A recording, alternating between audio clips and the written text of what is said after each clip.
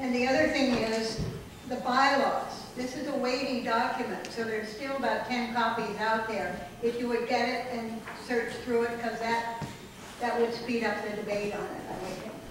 Okay, to all members of the First Congregational Church of Gray, Maine, I hereby call you to the annual meeting of the congregation on Sunday, January 29th, 2023, in the parish house, immediately following the church service, with a storm date of Sunday, February 5th, 2023, for the purposes of 1, receiving all 2022 annual reports of committees, number 2, approving the 2023 budget, number 3, accepting nominations for the year 2023, hearing bylaws committee revision proposal, vote at a future time certain, and number 5, any other business that may come before the congregation. Sally Q. Johnston, clerk. Thank you.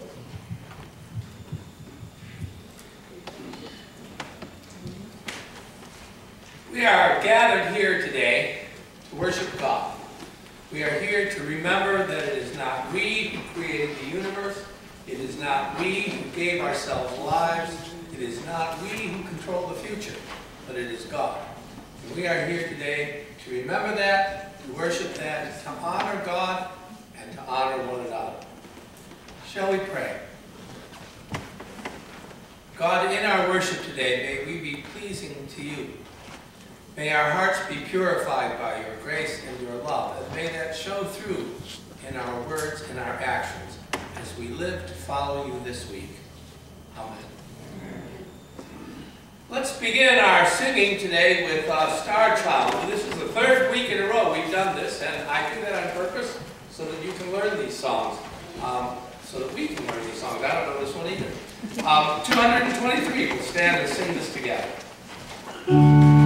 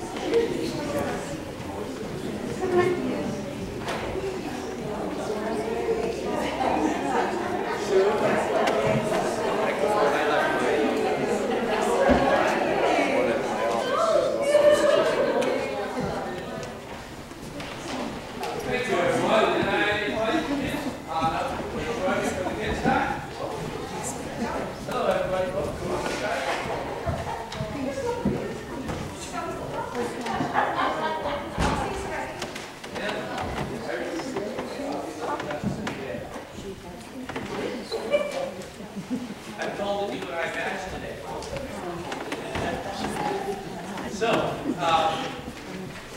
this on. Okay, am I on or am I on? No, I'm good. Okay. So, good morning, everybody. How are you guys today? How many of you, well, maybe you got the good news.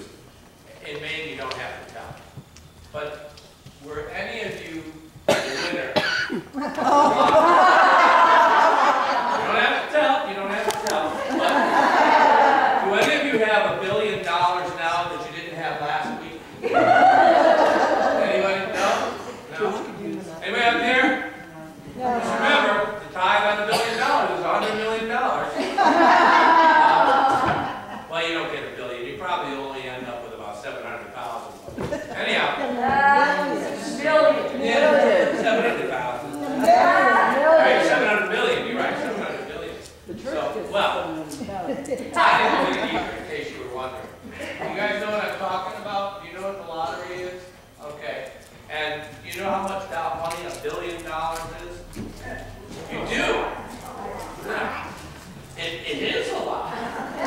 It's a lot of a lot. So I wanted to ask you guys today, if it is you, or if you win the next time it's $1 billion, and you have $1 billion, what are you going to do with $1 billion? You're going to spend it now. I don't blame you, but I just want to warn you that you may be already too old to spend $1 billion in your lifetime. It takes a long time to spend $1 billion, but what would you start with? What would you spend $1 billion on? Any ideas? Toys. Well, what toy in specific? What kind of toy? Everything. Oh, you're so you would like to go to a toy store and buy the whole store. Okay. So what do you guys think of that? What do you got? Food. Food. How many hamburgers can you buy for $1 billion? 100. Can you eat 100? Yeah. Okay. Does that seem like the average? But you know, if you've ever fed boys this age. Yeah, okay. All right. Good. So, how about you out there? $1 billion, what are you going to do? Give some to the church. Give some to the church. How much, Carol? 10%. Okay. So, $100 million. Whatever it is. You can give $100 to the church. That would be really helpful. Can the church use $100? Yeah. Okay. Call waiting. Trying to get her with work. Oh, so she lets you have money to give to the church? Ah, okay. You didn't get to. Yeah. We'll get to. All right. That's good. Okay, so she gives you money to give to the church. That's an important thing. My parents used to do that too. And give money to the church. Churches always need money. What do the churches need money for? Is it a child or is it? Well, yeah, like what? Noah. Oh, I can hear it. Yeah. Samantha. Like one of those up there. Is that who you're looking at? How do they get turned out? I mean, down in the very front how row. who puts those there? Mask on. No, you don't. We do. We pay for them to be put there. We pay for them to get lit up. Most kids don't worry about that. Oh, okay. You do, and how? I'm not used to the Whatever long that hair. is, we need to fix that.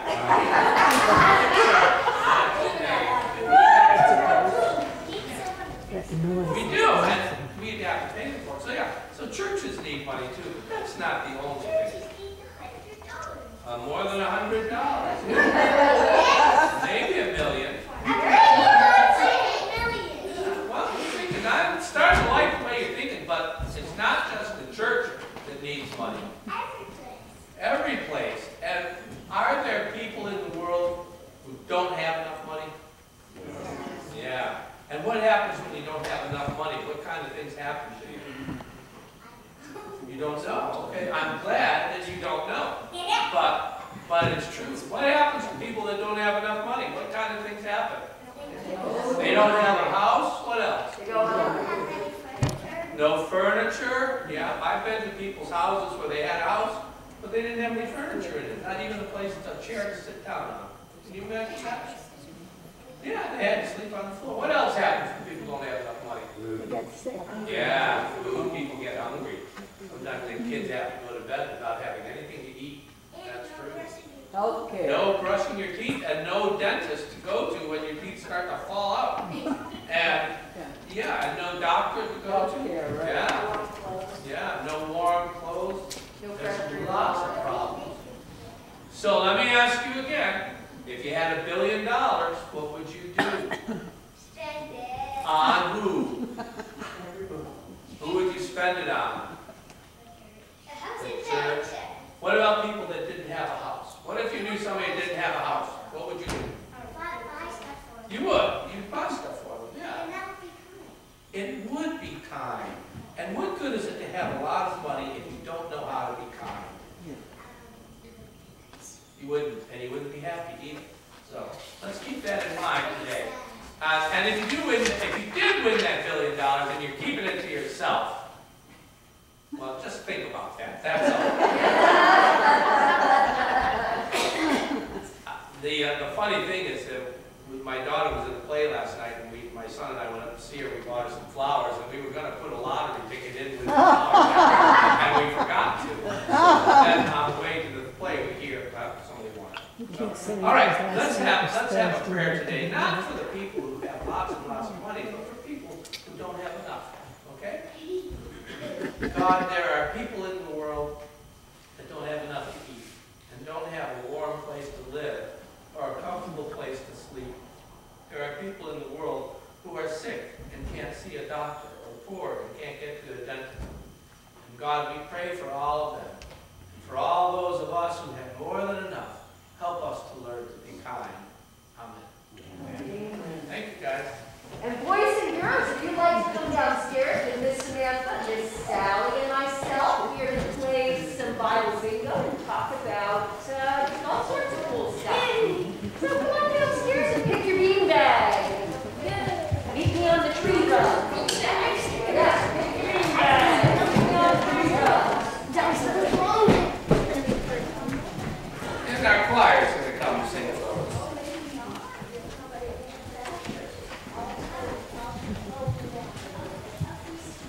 Somebody show Miss Sally her new chair. Miss Sally has a new chair. Somebody show her.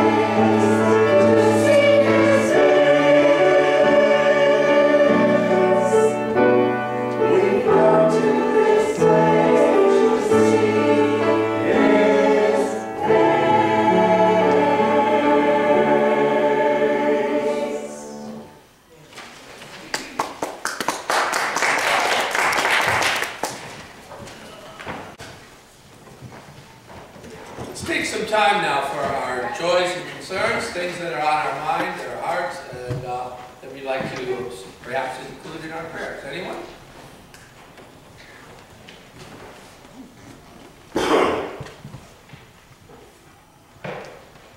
And someone has told me that Dolly has a birthday this week, so let's sing happy birthday to her.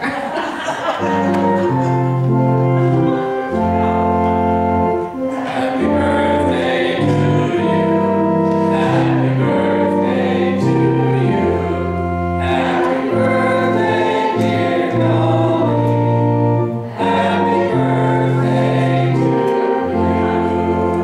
Happy birthday, Dolly. And did we pay the royalties on that song? Apparently they're collecting them, so. All right. Anyone else? Happy birthday, Dolly. This is just a little bit of happy information for our family.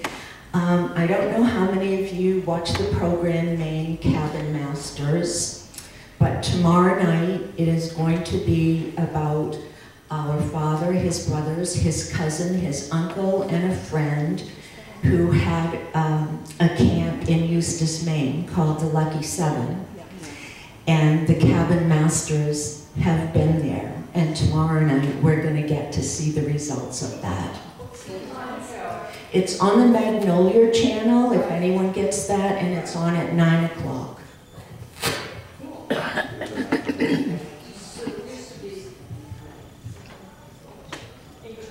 Sorry. All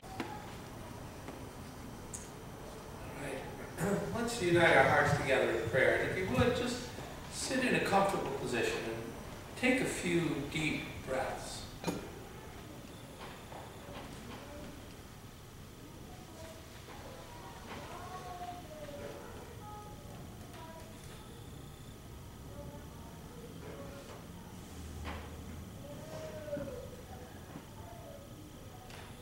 God, we open our hearts to you today.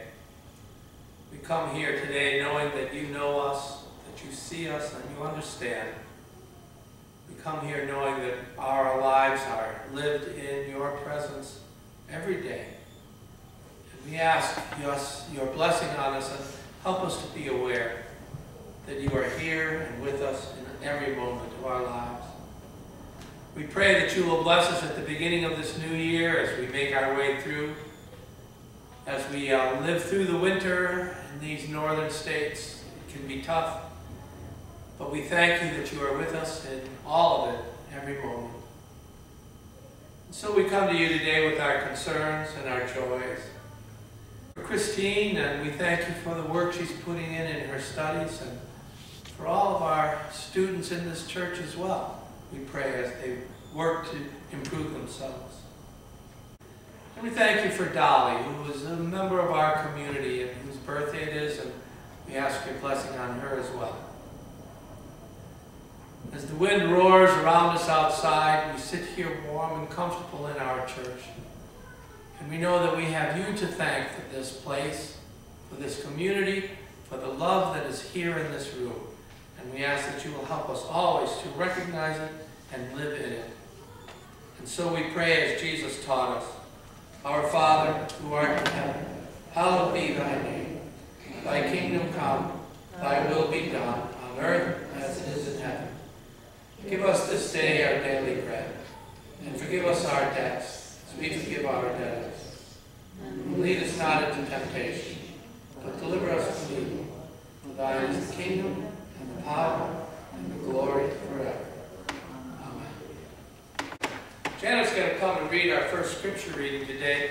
As you may know, most of the New Testament is actually letters written to people to explain the faith or to encourage them. And one of the most important of these is the letter to the Hebrews, which really is a theological study. And Janet is going to read for us from that today. The Holy Scripture for God's people. Open our hearts to hear. Reading Hebrews 13, 1 through 8, 15 through 16. Keep on loving another as Christians. Remember to welcome strangers into your homes. There were some who did, and that welcomed angels without knowing it. Remember those that are in prison, as though you were in prison with them. Remember those that are suffering, as though you were suffering as they are. Marriage is to be honored by all, and husbands and wives must be faithful to each other. God will judge those who are immoral and those who commit adultery. Keep your lives free from the love of money, and be satisfied with what you have. For God has said, I will never leave you, I will never abandon you. Let us be bold then and say, the Lord is my helper. I will not be afraid. What can anyone do to me? Remember your former leaders who spoke God's message to you. Think back on how they lived and died and imitate their faith. Jesus Christ is the same yesterday, today, and forever. Let us then always offer praise to God as our sacrifice through Jesus, which is the offering presented by lips that confess Him as Lord. Do not forget to do good and to help one another, because these are the sacrifices that please God. Obey your leaders and follow their orders. They watch over your souls without resting, since they must give to God an account of their service. If you obey them, they will do their work gladly.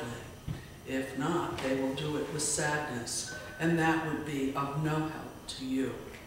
Keep on praying for us. We are sure we have a clear conscience because we want to do the right thing at all times. Thank you, Pat. Let's stand and sing together the Gloria Patri.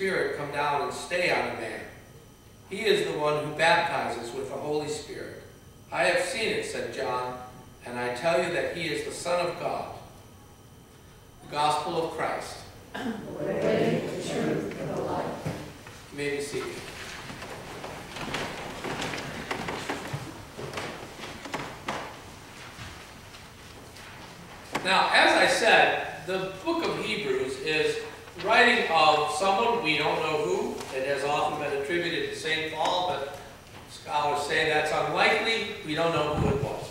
But whoever it was wrote some good, solid stuff for Christians to listen to, explanations of what God has been doing. And in this passage that we read, a lot of good, solid advice for people who are following the way of Jesus. And I have categorized that into, I guess, is it 11? It's in your bulletin there. Yeah. 11 very mini sermons. And I don't know if we can get through them all, but I'm going to let you choose the order that we will do them. So out of these 11, which one would you like to hear about first? Advice of St. Cheryl Crow. Advice of St. Cheryl of Crow. How many of you are familiar with her?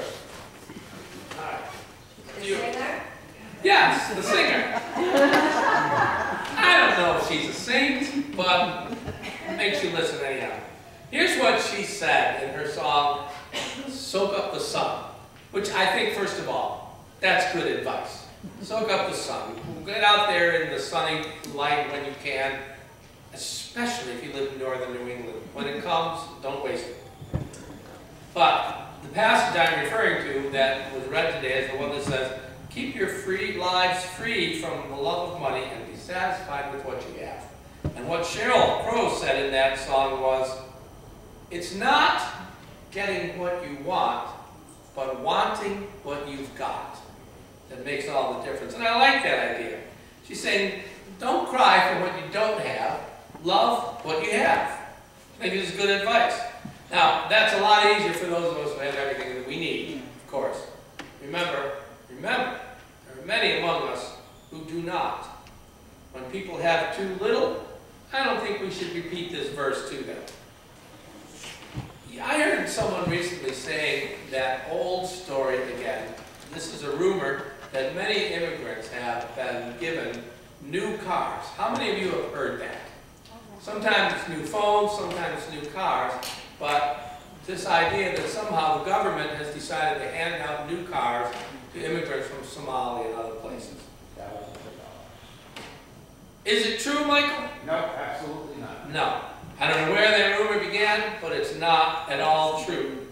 The fact is, most immigrants that come to Maine are condemned to live in poverty for quite a while because they cannot get a work permit until they have been here for a year. Used to be 90 days. Now it's a year. How many of you can live without income for a year? Pretty tough. That's what we're asking for. I don't think I'm going to tell those immigrants to be thankful for what they've got. But I am going to say this is a society that does not need to have anyone living in poverty. And maybe we should be doing something about that. All right, that's the end of that one. Next one.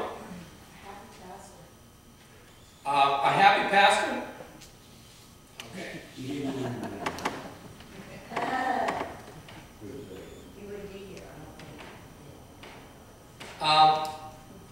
It says in this passage,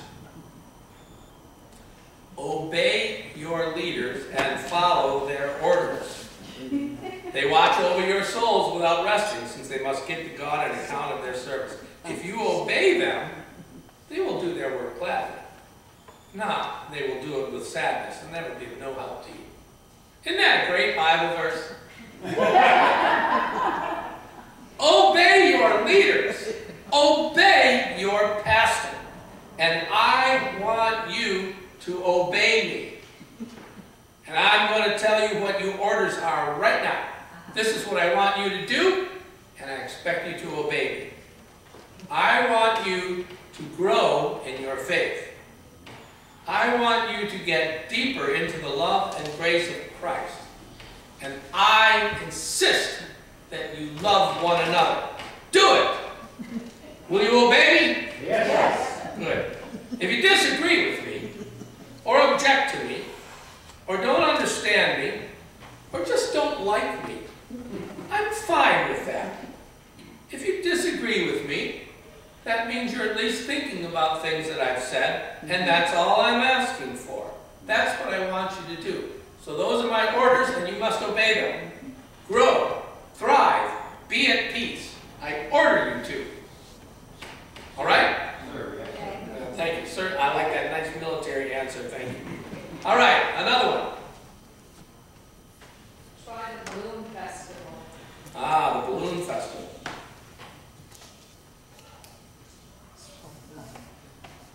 Passage says, do not forget to do good and help one another because these are the sacrifices that please God. So, God likes the balloon festival. Do you? Have you been to it? Okay. No? I don't like crowds. Well, wait till it's a rainy day and then go.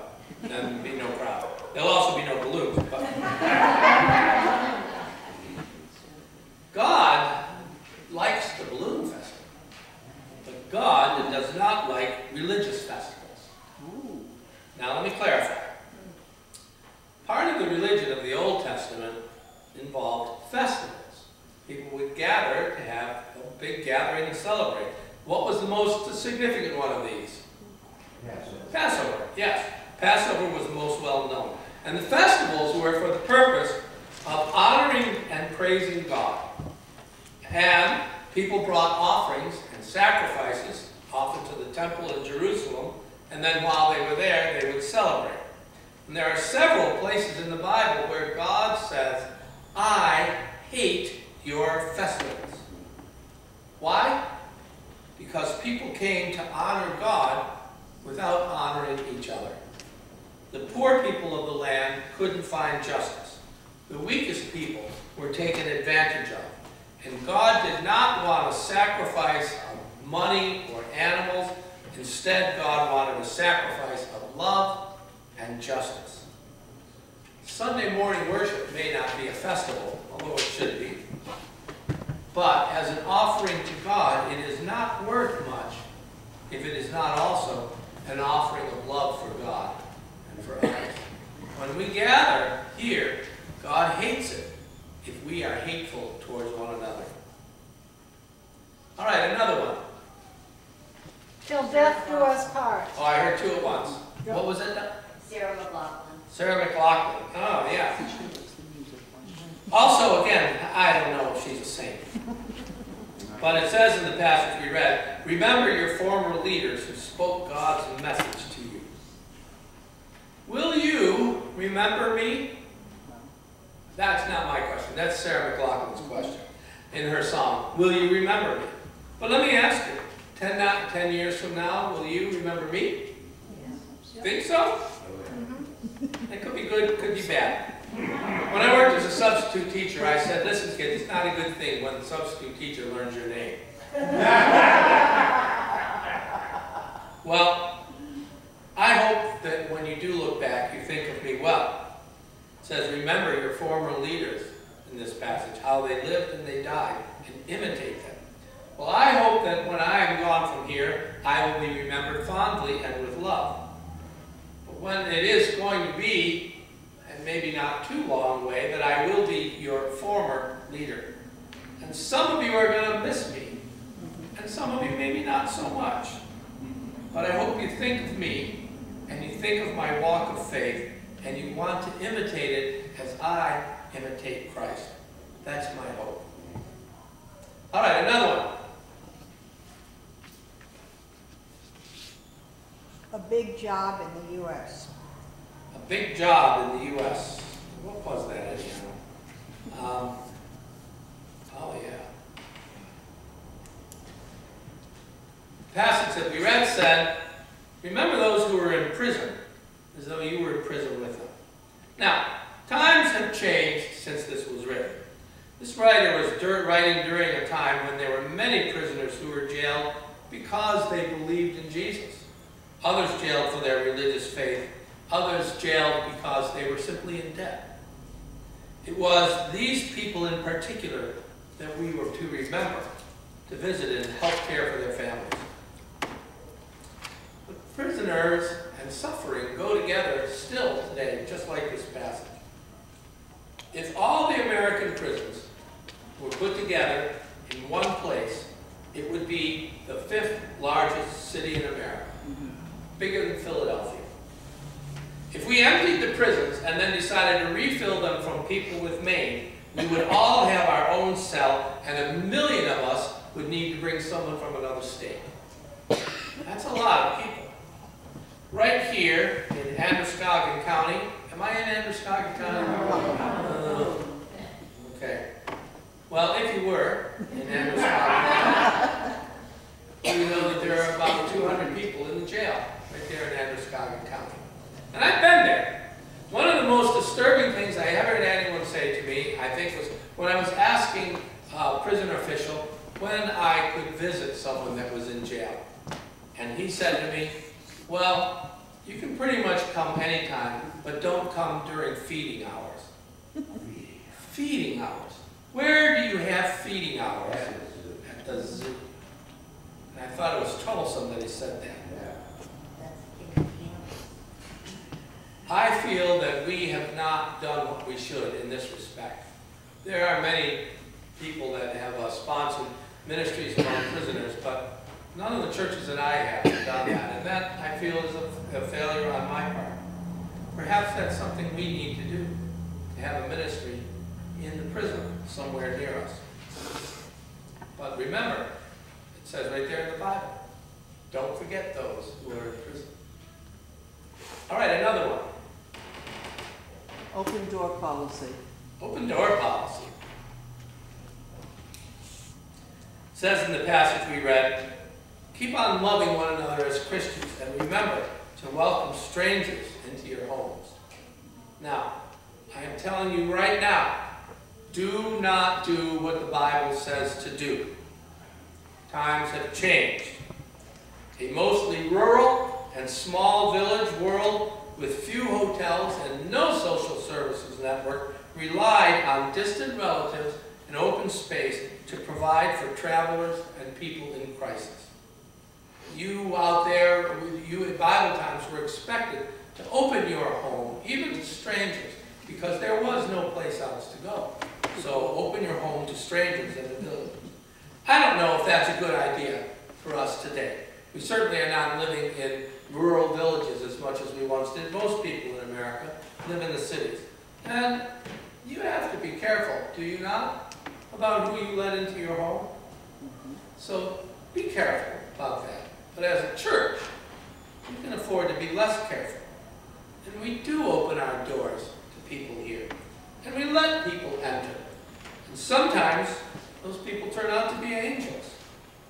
I can think of two people right now that were pushed aside by society, told they were not good enough to be around others, who came to the church and turned out to be angels, and worked with us for years and became spiritual models for us. I know that this happens.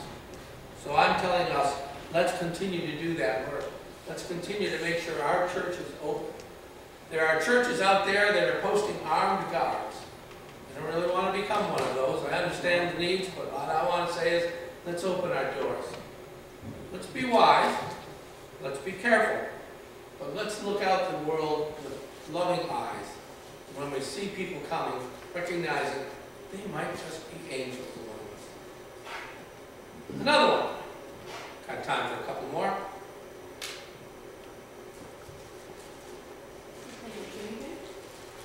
Pardon? Something unchanging? Yes, something unchanging. I just got to figure out where it is.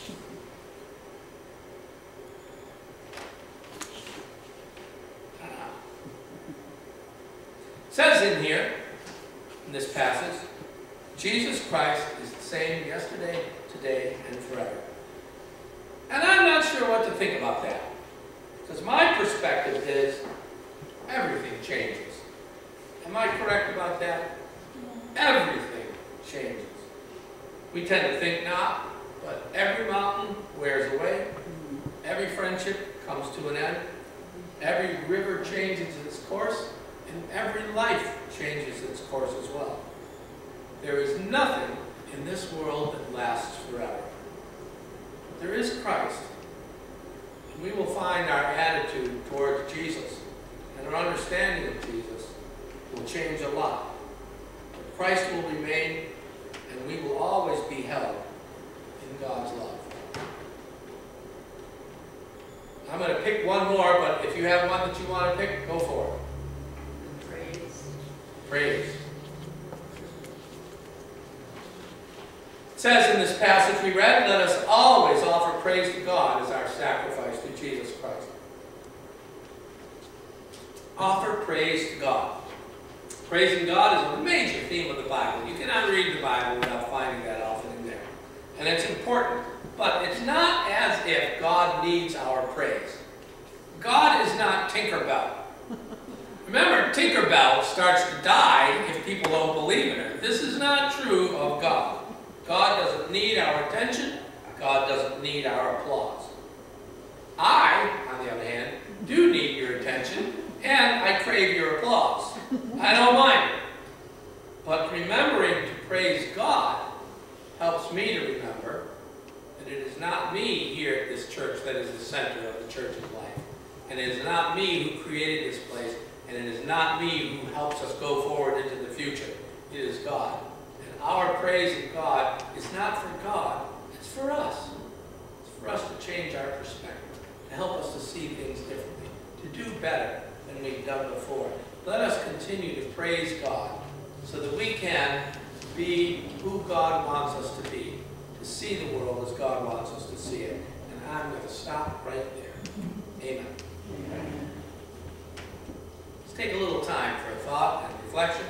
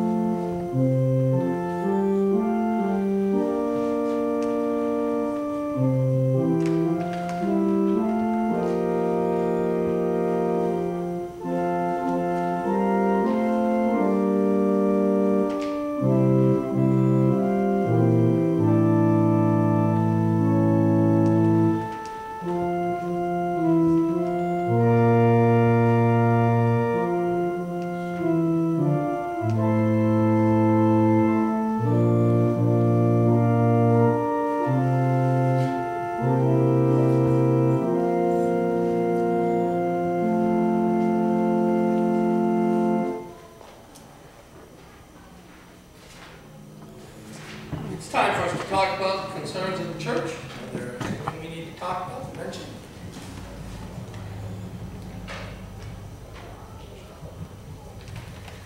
I just would like to say that when you put a sign-up sheet up back, it is overwhelming, the response that comes from it. Bev and Ed, would you mind not bringing anything next week? We have enough juice and plenty of goodies.